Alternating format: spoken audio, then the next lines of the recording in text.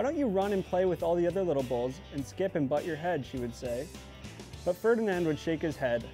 "I like it better here, where I can just sit quietly and smell the flowers." Well, I think this is a pretty cool program that the team has instilled with these kids, and they have the opportunity to maybe win a chance to come to a Stockton Heat game if they partake in home reading and activities like that. And I think it's really important just to get out there and kind of interact with the kids. It's great to get in there and get the kids excited about reading.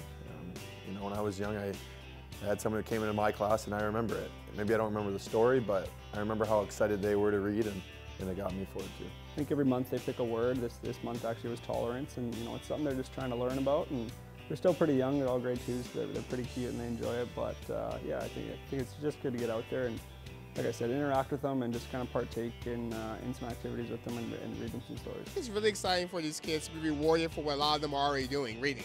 And then for those who don't necessarily like reading yet, to give them a hook for them to like reading and become lifelong learners. So as a nerd, a former educator, I'm really excited about it. I thank the Heat and the school district for partnering with me on this great initiative. I look forward to it because we can get back in the way and kind of get back in the community and have some fun as well.